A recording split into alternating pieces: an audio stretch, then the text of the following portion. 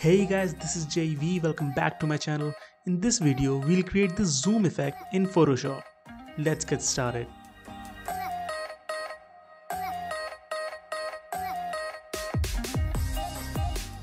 Select the background image and apply the radial blur filter. Select zoom for the blur method and increase the amount.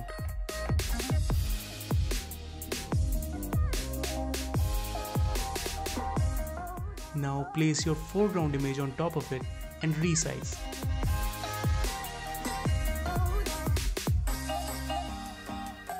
While holding Alt, click and drag the layer to duplicate. Add Gaussian blur to this layer.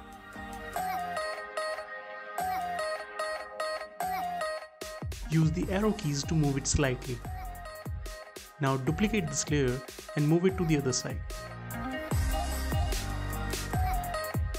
Reduce the opacity of both these layers.